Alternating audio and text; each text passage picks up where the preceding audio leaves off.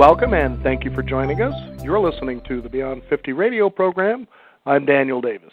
In recognition of women's history, we've tried to bring out the wonderful stories of the heroines that are known as our women.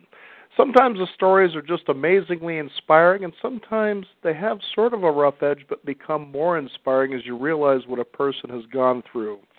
Speaking more personally, to seeing their shadow and having the courage to be able to grow and to become who they truly are, to be in touch with that self rather than hide from it.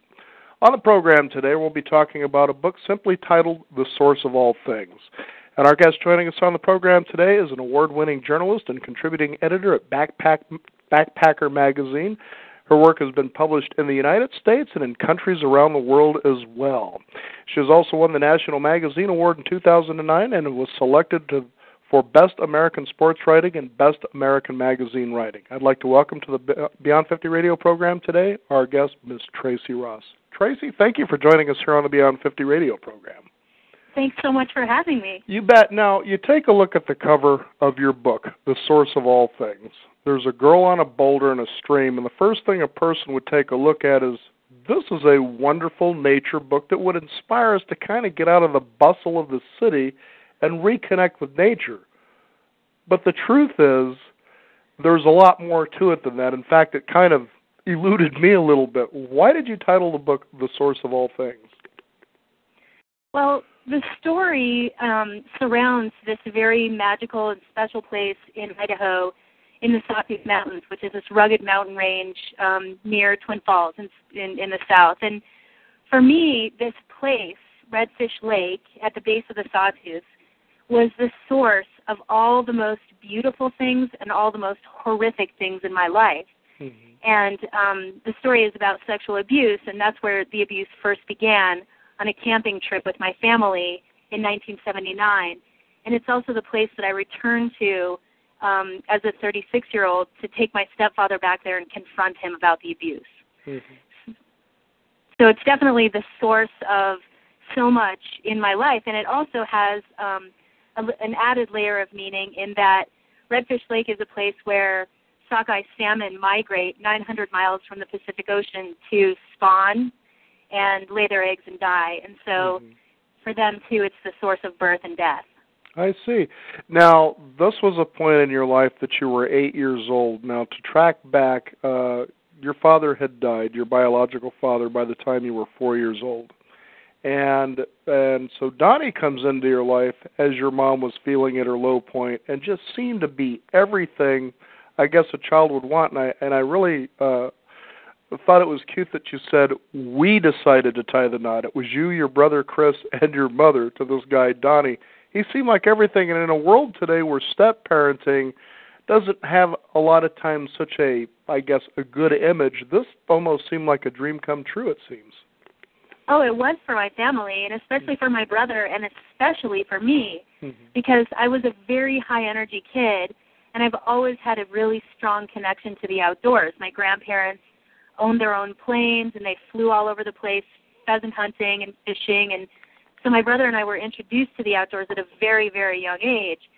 And then when we lived in Idaho, even though my grandparents gave us that, it wasn't until this kind of swashbuckling John Denver figure arrived in our lives, and he had a Jeep and this cool black lab dog that I loved, and he taught me to ski, he taught me to hunt, he taught me everything I knew about the outdoors, and so he really was kind of this knight, as I call him, a knight in shining bell-bottoms, who came in and brought so much joy to our family. Mm-hmm.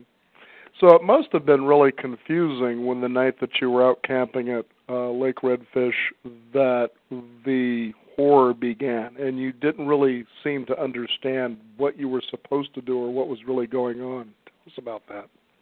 Oh, I had no idea. I mean, I was 8 years old. Up until that moment, I had lived a very, pristine life, a very happy, sheltered life. And on that night in 1979, as my stepdad tells it, he had been drinking. We were in our trailer, a Roadrunner camper, which is a very small space, and my mom was spread out on the bunk bed below mine. I was in a little bunk at the top of the trailer, and my stepfather said he stood up, stumbled forward, and his hands stretched out and touched me at a place that surprised him.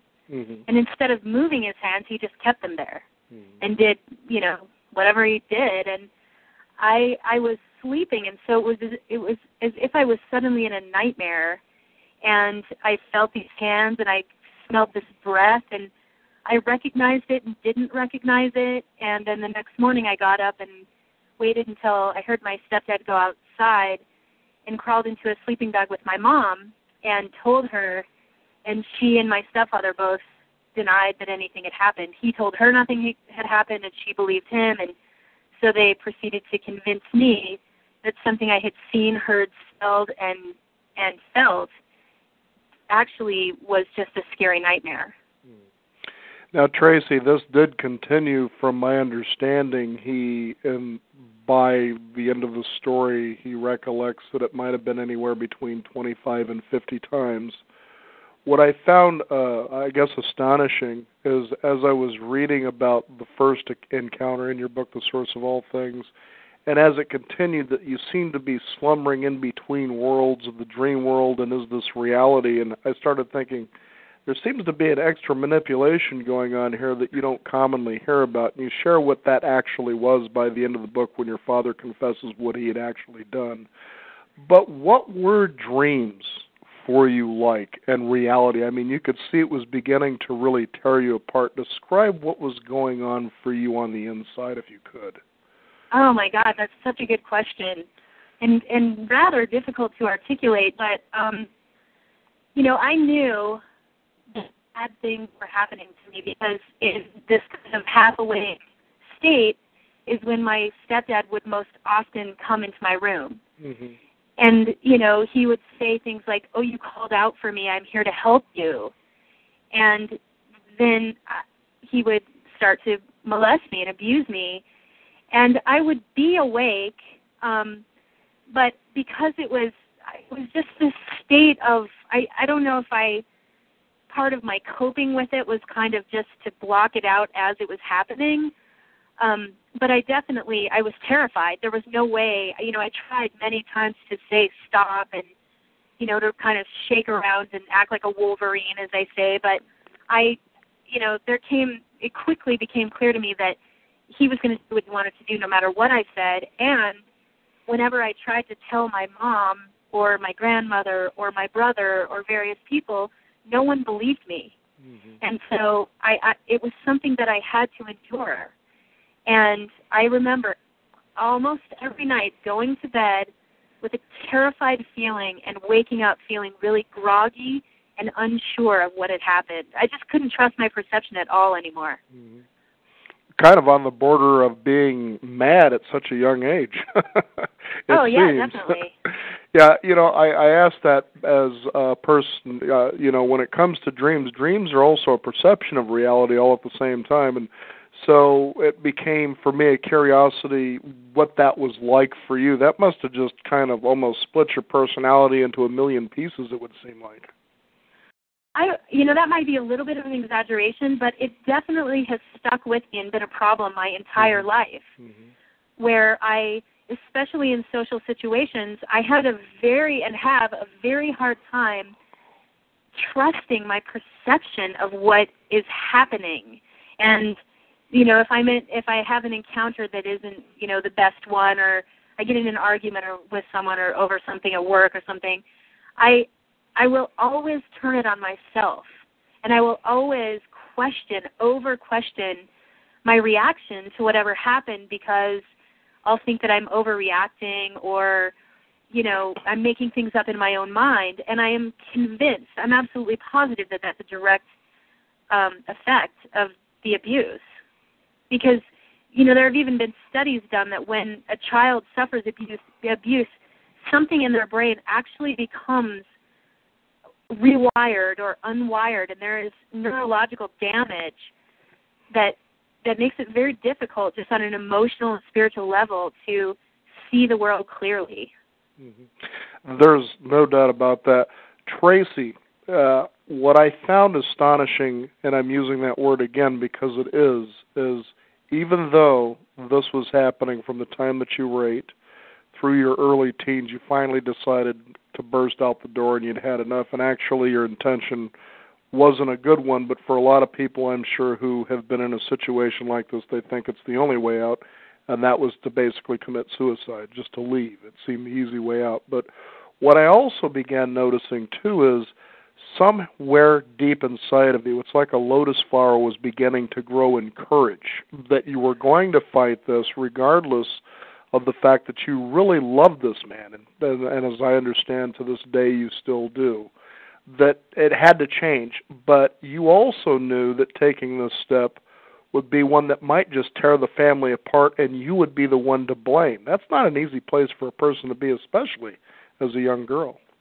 Oh, no. As a 14-year-old, it's the absolute worst place, I think, to be, because I had no support system whatsoever. I knew that I had to save my life. I knew that if I didn't take action and get out of that situation, that my dad was going to take the abuse to a place that would have killed me. Mm-hmm. And so, yeah, I mean, I was out of options, and I ran, as you say, I ran 2 miles to the Perrine Bridge, which is 500 feet above the Snake River, and stood there and really thought, this is all I can do. I can only die because there's no other place for me. And then I think the image of the lotus flower is so beautiful. For me, I've always thought of it as like this sort of golden orb of energy that is sort of in my solar plexus, and I've always felt it really strongly. And I do think that was that sort of surge of power, surge of energy, or surge of God, or whatever it was, on that bridge is what convinced me to turn around and start walking back in the direction of my perpetrator, and then continue walking and go and tell a friend's mom. Mm-hmm. Now, that was the point then the police became involved and the confrontations began. And this is a direction that can be salvation, it can help save, but in a lot of cases, as I understand, when it comes to getting involved or getting the system involved, that can become dangerous, and it sounded to me like it kind of went that direction for you as well. A system that should be protecting children from situations like this can actually become more harmful in ways. Could you describe that? Oh, definitely. I think it's gotten a lot better. I've been working with the New York Society for the Prevention of Cruelty to Children and talking a lot with Mary Polito, the executive director, and from what she tells me, it's, the system has really improved. But in 1985, in Twin Falls, Idaho, which is a very small town in a very, obscure state, the welfare system was just beginning to grapple with childhood sexual abuse as a social issue. And so they, I think, didn't even really know the clear path to take. Mm-hmm. And so I was just one of, I'm sure, thousands of kids who slipped through the cracks. My dad was never prosecuted. They felt that reuniting the family was the best option. For me, it was not the best option because I was sent away while my stepdad moved in with my mom. And then after a year of abstinence, and I say that in quotes, from me, my stepdad and mom were able to come and pick me up from a town in Oregon where I was living and bring me home. And it was one of the most unsettling and confusing and difficult times of my life, because even though we were healed and we'd gotten over it, I felt so vulnerable and so angry and had all these emotions that I didn't know how to deal with. And, really lashed out and became a pretty rebellious kid until I sent myself to boarding school. Ah. Now, that's what I also noticed, too, that I find incredible about your resolve in something like this. This can be something that can break and literally amputate a person's spirit to where yes. they not only can't function to be sustaining but thrive. You found some resolve within yourself, as you described earlier, a golden orb, where you were very successful at things, but then you would fall into a self-destructive pattern as almost if, I don't really deserve this. Yes. That's so perceptive. I mean, that's exactly it. And, some readers have really, some of my early readers, when I was still in the drafting process of the book, had trouble with that. they wanted a clear upward trajectory. Don't we all see that too often in the movies? Exactly. Here's the tragedy, but hey, as long as we move this direction in the next hour and 10 minutes and then show, and it borders on ridiculous at times to me, and I sometimes wish they wouldn't play those out, but anyway, go ahead. Oh, well, it definitely creates a false, reality, but, for me, it was, one step forward, 10 steps back. But I did. I had this feeling and I had this belief in the good moments that I was going to become something, that I was going to transcend my past. I would never have put it in those words at that time. But I've always been an ambitious person, and I've always thrived. I'm a Scorpio, and, I've always thrived under sort of dire circumstances, and it propelled me forward, and especially when I got to a place like Interlochen Arts Academy where I went to high school for a year, I was suddenly surrounded by 400 kids who were all wildly talented, who were all not normal, not normal in the sense that kids from Twin Falls High School were, who were just so driven and so creative, and I felt right at home with them. And it was very healing for me to be there and to be able to immerse myself in theater and the arts. And it was also, Interlochen is across the street from a state park in northern Michigan. And so it was the first place since my very young childhood and since the abuse began that I reunited with wilderness and nature and had the realization that that's what I needed to keep healing. I think it's important for a lot of us to, being of Native American blood myself, I remember a saying that simply says, when you have a problem or a challenge, go to the woods and sit silently and you'll be given an answer. And you certainly had a friend by the name of Maze who sort of was imparting that kind of wisdom onto you, but in her own way. Yes, exactly. Maze was and still is a very strong spiritual force in my family. And one thing that I don't think comes across in the book so much is she and her family were all incredible outdoors people. And, all of her kids grew up rafting and raft guiding. And they were a family that I emulated and that I really wanted. I've kind of modeled my mothering and my family after their family in a sense. But, yeah, Maze was one of the first people who took me in kind of spiritually and offered me shelter from what was going on. And that was actually before I left for Interlochen.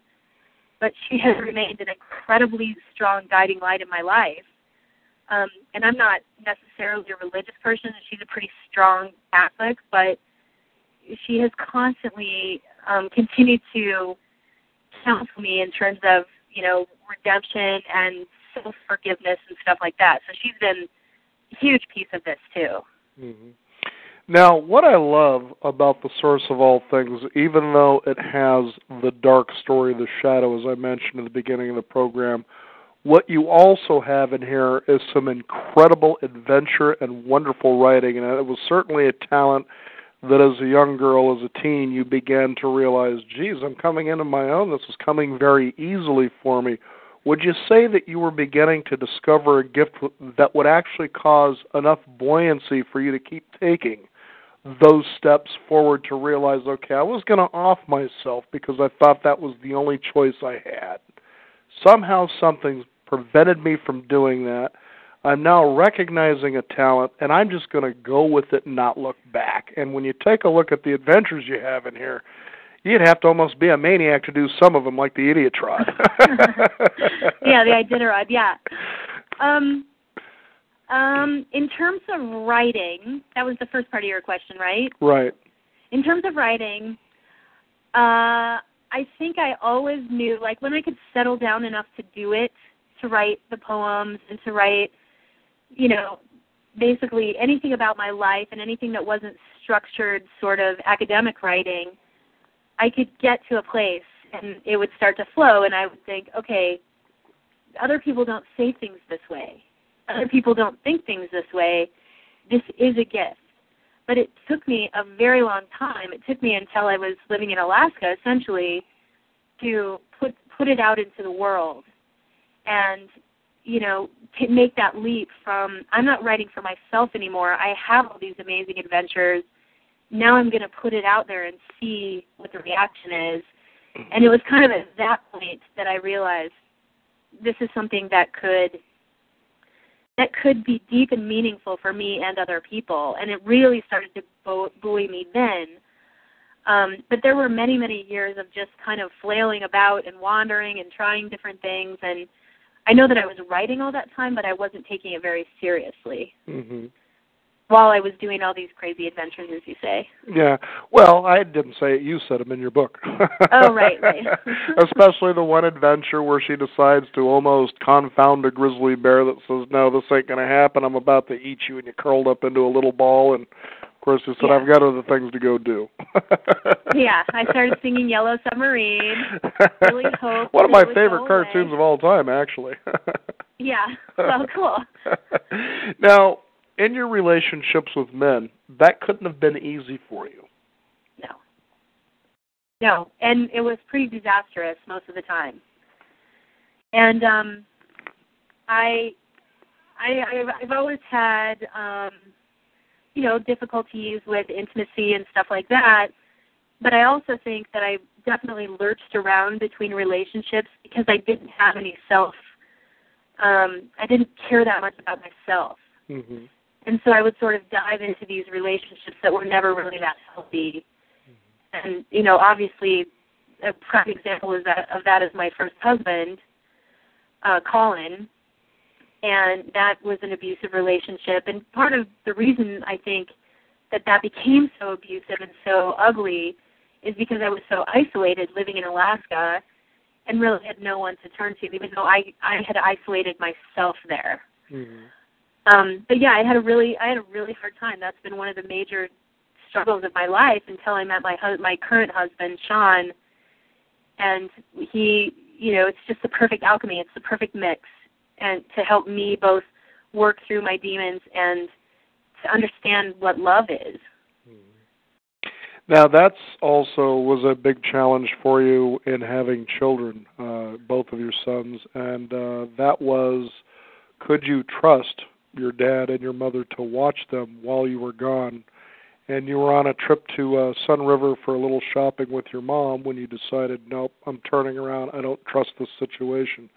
But I thought that your instinct served you well. How do you submit that sort of trust when the innocence and trust at a particular age, being 8, that you had, could be just handed over to somebody who didn't feel or really didn't earn it, so to speak? Right. Yeah. Well, and I mean that is something that I grappled with really, really seriously, and I think painfully. Once I had kids, once I had my first son, Scout, and then 17 months later the second, my stepdad, who's been in my life this whole time because my mom didn't divorce him, and I've always been a person who needed a family. I needed parents, and partly because my biological dad died, I think, and I think we need our parents mostly, everyone, and no matter what they do to us, and I couldn't not be in my dad's life and be in my mom's life because they were together, mm-hmm. And so when I had my kids, I could see how much joy they brought to both of my parents, and especially my stepdad. And this was agonizing for me because I wanted to be the good daughter. I wanted everything to be okay. And it was kind of my role in my family to be the one who brought the light. And I could see these babies and, and also having kids that are 17 months apart, it's pretty difficult. So I would take the help when I could get it, and, from both of my parents.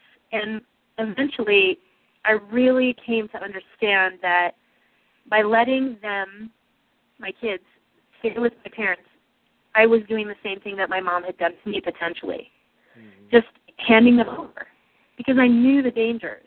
Mm-hmm. And that's really a huge part of what led to the big breakdown that I had that eventually made me confront my stepdad.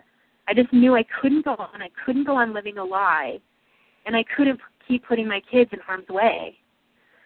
So they were one of the major impetus for me going back into the sawtooth with my stepdad.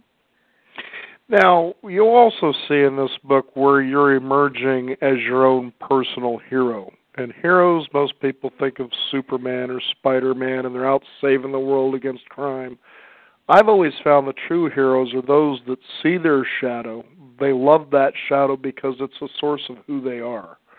And one of the opportunities that you talk about in your book is that you were part of a Challenger program. I've always had mixed emotions about programs where somebody comes in the middle of the night, snatches a kid out of bed blindfolded, runs them to the middle of the desert for the next 9 weeks, and that's supposed to reshape who they are. But in some cases, people think this is effective for very troubled kids. Mm-hmm. Tell us about your experience with that program. Well, one of the reasons that I put that experience in the book is because I don't know if you ever read, John Krakauer wrote a story for Outside Magazine in the early 90s, I think, about Wallwalker and Horsehair, the two guys who ran this operation. And I don't think they were with Challenger at the time. They might have been with another organization. Mm-hmm. But they essentially, under their watch, one of the kids who was in the program died. And there are allegations of abuse. And it was a pretty abusive program, where if a kid cussed, she would have to carry an 8-pound rock. And we're talking, it could be 110 in the middle of the desert. We had these crazy rations where we would eat a quarter cup of oats in the morning, and then we'd get like a packet of ramen noodles for lunch. We could either eat it cold like a potato chip or with cold water, dry like a potato chip or with cold water. And I just, in retrospect, thought it was so interesting that is what I would choose of all places to go and work, right out of high school. Mm-hmm. The adventure obviously was an appeal to me, to go and be out in the woods for, in the desert for 3 weeks at a time walking. But, the fact that I would put myself in this situation that ended up being really kind of abusive to kids, there were some other powers at work there. But, overall, I'm with you. I didn't think that I saw mostly bad results. I saw mostly kids suffering and coming out of that experience, looking at their parents like they had betrayed them in a way that you can't imagine. And a lot of things that I heard from the kids were stories of how their parents fought all the time, or they were alcoholics, or, clearly some sketchy parenting, leading to these kids acting out. And it was so mirrored my own situation that it was so strange for me. But I also felt that I was put there for a reason, and that was because I could be relatable to these kids. Mm-hmm. And I could say, I've been where you are. Because as you said, there was one particular moment where you were sitting on the edge of a cliff, I believe it was, with a girl who had something she wanted to talk with you about, but then you had to restrain yourself from sharing a truth of your own because that was just part of the rules. And I thought, wait a minute. If the kids see here's someone like you who seems to have it together, you're strong, you're moving each day one step at a time, you seem happy about your life, but really if you knew this is really what has been going on in my life, and if I could do it, you've got a shot, that probably would have been more effective than staying quiet. Oh, definitely. And looking back, at this point I would share anything. That's part of the reason I've shared this story, knowing that I'm laying my whole life, most intimate moments out for everyone to judge and react to and read and know. My philosophy is I did make it to the other side. I am that abuse victim who managed to work through it to a point of happiness and acceptance. And, I definitely don't think forgiveness is for everyone, and I have my own sort of definition of forgiveness with my stepfather, but I believe that the way that we teach and the way that we help other people is through our story. So, if I had been not 20 at the time and or 19 and, had a little more maturity and life experience and insight, so yeah, that would have been the most valuable thing to share the truth.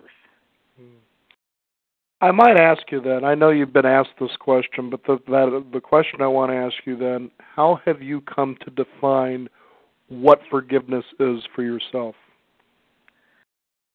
You asked a really good question.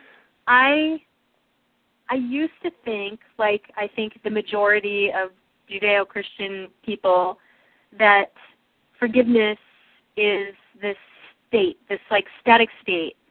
And we forgive, and then we move on. And in the process of writing this book, I've discovered that knowing the truth and forgiveness are really intertwined for me. So I thought that I would go on this hike with my stepdad. I had these 4 questions. I would find out the answers. They wouldn't be that bad. And I would say, okay, the work is done. I forgive you. Let's move on. And what I found was the answers were so much worse than I had told myself. The abuse was so much worse than I had let myself remember and believe. And when we walked out of the sawtooth together, I remember wanting to just tear my dad's head off. And part of my forgiveness has come with actually his ability to stay in this with me to the very end of this book process and continue to be as honest and open and committed to it as he can. And so every time I see that happen and watch him, suffering, but staying in it, it opens my heart more. And in that opening, I find forgiveness. And I've also said that I now have forgiveness with new rules and boundaries. And by that I mean that in writing the book, I've taken so much back for myself.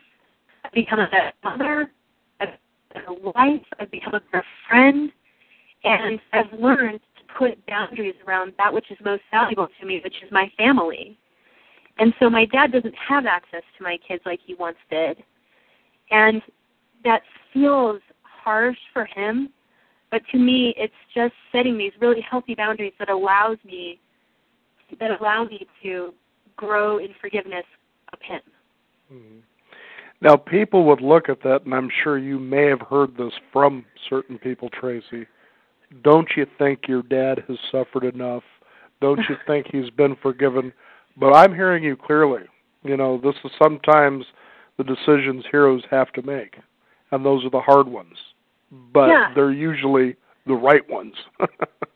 Right, exactly. And like I've always said, and through writing the magazine article that led to this book and did this book, I refuse to, I don't even refuse to, it's just impossible for me to tie this whole thing up with a pretty bow. No. It's an ongoing process. And I believe that we will get to the other side. I believe that my whole family will be stronger for it, including my brother and my mom. And I believe that this is our reckoning. And we're going through the really difficult part now. The writing of the book, contrary to what a lot of people think, was not nearly as hard as what the aftermath has been. I can imagine. It's been, because you also say, one of the things that really just chomped you at the bit was how your mother and your own brother Chris never even approached you to ask, what was this like? And I remember you used an interesting analogy from a friend of yours earlier in the book, is that, it's interesting when you walk across the crosswalk and you get hit by a truck. Everybody's sending you balloons and flowers and visiting you at the hospital. But when you cross that same crosswalk and you're hit by life with sexual abuse, people just don't want to really talk about it too much, and you become isolated and alone. Exactly. And as a kid, that is the absolute worst thing that can happen. And I'm trying to really be an advocate for kids in this process too, because I believe that kids should be seen, heard, and believed when they tell us things have happened to them, until proven otherwise. because it's just so devastating to be an innocent child and be disenfranchised, disbelieved, written off. I feel like that's the worst crime. Mm-hmm. The book is the source of all things. Our guest today, Ms. Tracy Ross. Now, one of the things I enjoyed many things. One of the first things I want to talk about, I found it interesting that you had great detail and memory when it came to things like Izod shirts, Donnie and Marie. I mean, you had these details. You didn't just say these were blue jeans, but these were, shrunk to fit Levi blue jeans. Now, what was the necessity of sharing such tremendous details? It's almost like you're giving free advertising to people. Oh, that's funny. Yeah, well, I just found that there. I said, of all the books, and I've read lots of them, believe me, over the years, and interviewed countless others, but I can't remember a time that I've seen so much detail given to a pair of pants, socks, underwear, shirts, backpacks. I could see the shows. I was watching Donnie and Marie or Sonny and Cher. That kind of gives you a nice timeline. But the actual detail you gave to the clothes or what you were eating, to me, I just found that very funny. That's funny. I don't know. I mean, I felt partly it was probably a technique that I thought, added more life to a scene, and partly, I remember, like, Levi's shrink-to-fits defined our lives in a way in the 80s. Like San Francisco jeans, for instance. Yeah, I mean, that's what everyone was wearing, and that's what my brother wore, and we were a Floridian family, you know what I mean? Right. Whatever that says about us socioeconomically, it says something. Mm-hmm. We've been brainwashed into buying those things, that's what it is. Right. Exactly. While going on our own adventures just to see if they hold up as well as the commercial says. Yeah. Now, the other thing, too, is your sons. The idea that they came to you, they choose their parents, and many times throughout our program, we've had people that have said the very same thing, that we pretty much choose our parents and the life that we want to come into. There are lessons that we're here to learn, but the way I like the way it's described in your book, The Source of All Things, is you talk about them being stars coming into, and why that grabbed me is there was a time I was at a friend of my wife's house, and there was this painting that her husband, as a hobby, does, and I was like, I want to buy that. And what it was is you see a window seal, and it's obviously at night. You have two glasses and a bottle with about a third of a bottle of wine left. You can tell it's two people that have been enjoying wine on an evening. But there's a glaring star right there in the window sill, and then a couple of other little ones behind it. And I thought, at that moment as I'm watching this star is coming in to be born into this human form. Yeah. Think about that. And when you write what you wrote in your book about your sons and the way they were reflecting that same thing, I thought, this is amazing. That is amazing. Yeah, that you'd seen that before, and that, I mean, part of that is Scout and Hatcher, part of it is the story that we've told them, and part of it is them believing that's how babies, when they were younger, now they're figuring it out, obviously, but, believing that that's how babies are born. Mm-hmm. And I actually do believe that, I've had a couple experiences where, and this might be getting way too far out there, but right after Scout was born, I had a couple of these really weird experiences where I would be nursing him in the middle of the night. It'd be 3 in the morning or 2 in the morning. It was right after 9/11. He was born in May of 2000 or May of 2001, and so right after 9/11, I had these two experiences. One was I was nursing him, and I could sense this presence in the room. And I'm not, really that, I felt my real father before and kind of known he's around, but this isn't something that happens to me very often. And it kept coming back. It wasn't just that one night. And I soon came to realize that there was this little girl who had passed away or who was waiting to come into a life, and she just wanted to be close to the intimacy of a mother nursing this new baby. Mm-hmm. And this new baby had this connection to the other world.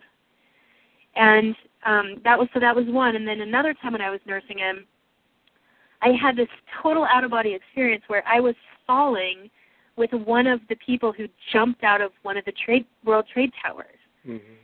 And it just really struck me as these babies are conduits to the ethereal world, to the other world. Mm-hmm. And, I don't know where that whole idea began, but Scout and Hatcher had it as their own idea, too.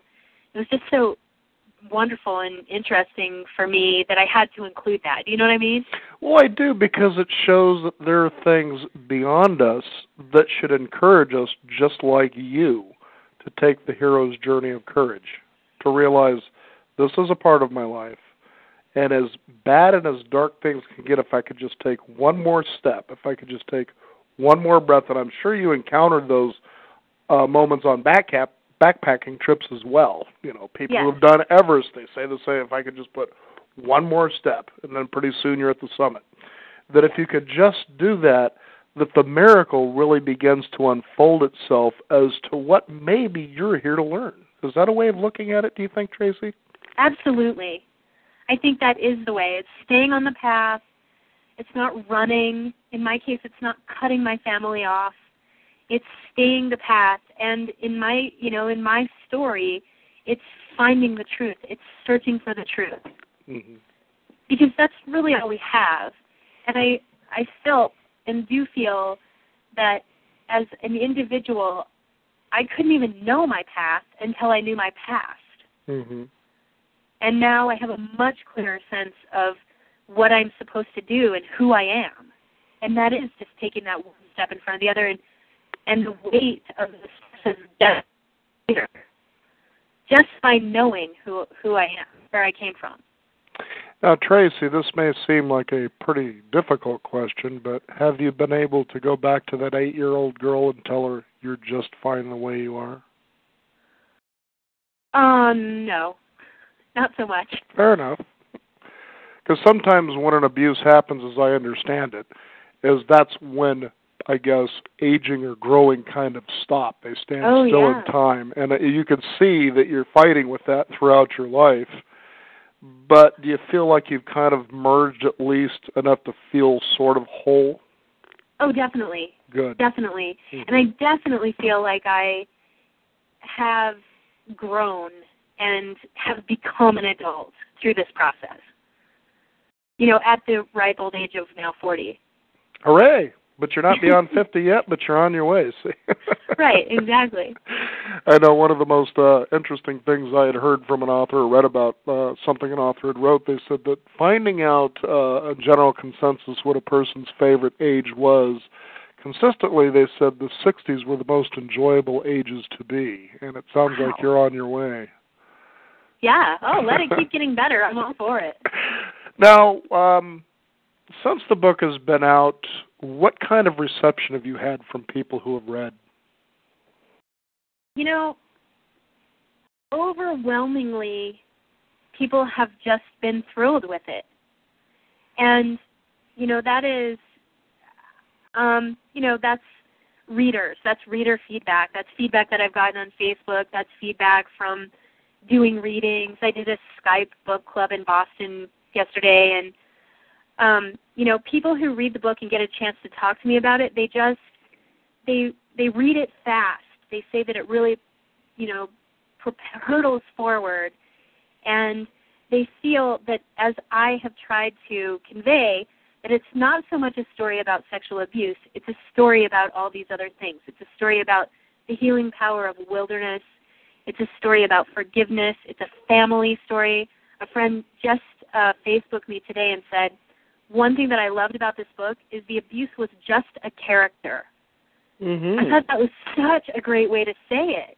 That actually, I would agree with that. I love that.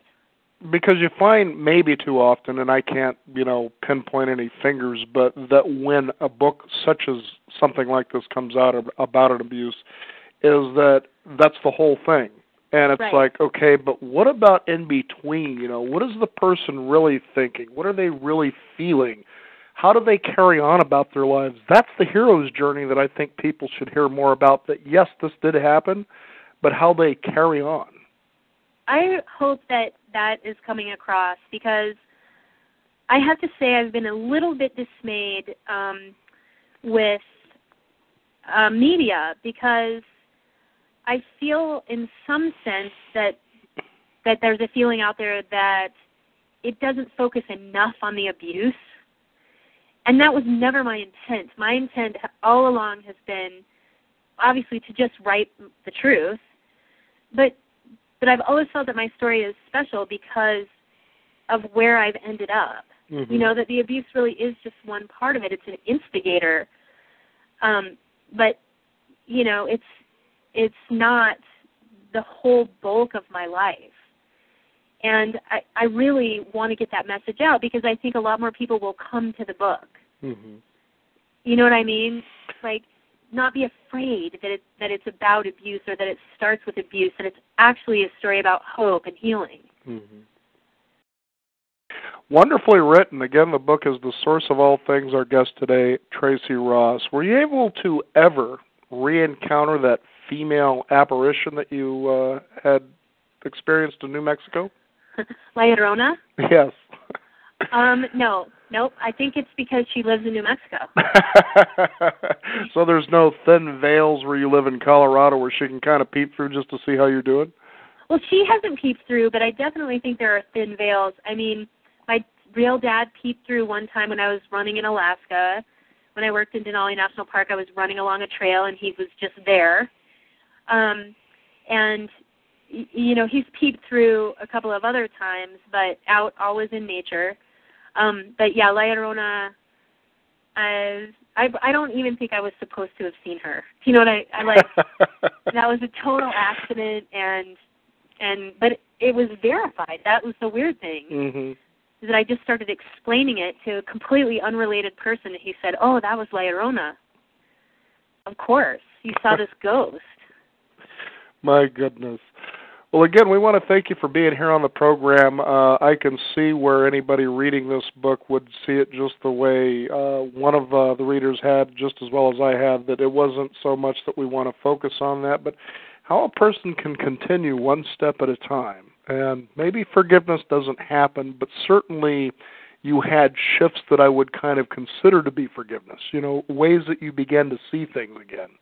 You know, for instance, as you've said in your book, you know, that you've finally seen that not only has your dad suffered, but he stayed the trail. In other words, that's his karma, and he's come to accept that responsibility. That's a hero's journey. It may not be one people are throwing confetti all over, but it is. Yep. And that you are truly now at the hardest point, but it's nice to know that you and your family have reached a summit, and it's now, where do we go from here? I love that. Well, you can use it. I'll let you. Thank you. Tracy Ross, is there a website people can find out more about your work? TheSourceOfAllThings.com is a new website, and then I post all kinds of different things on my Facebook page, which is Tracy Ross Author. TracyRossAuthor.com, right? That's what you would just search for on Facebook. Okay. So, yeah. Well, we'll be sure to put a hot link on our blog along with a nice little archive of this interview as well, so people will be able to access that a lot easier, because it's not just about what you have survived, but what it made you, which is a tremendous, not only adventure writer, but when you read some of the experiences, or a lot of the experiences you've had, I can see people in the city going, you know, I think I might want to do some of those things. So it's a very inspiring book to get back out there and get moving again. Excellent. Thank you for being on the program today, Tracy. Thank you so much. Again, the book is The Source of All Things. Our guest, Tracy Ross. We encourage you to visit us at our website, which is beyond50radio.com. That is the number 50. Sign up for our free weekly e-newsletter. And as I mentioned, also go to our blog. We're going to archive this show and have a nice hot link for you to find out more about it. I'm Daniel Davis. Thank you for tuning in. This is the Beyond 50 radio program. Remember, live your day past halfway.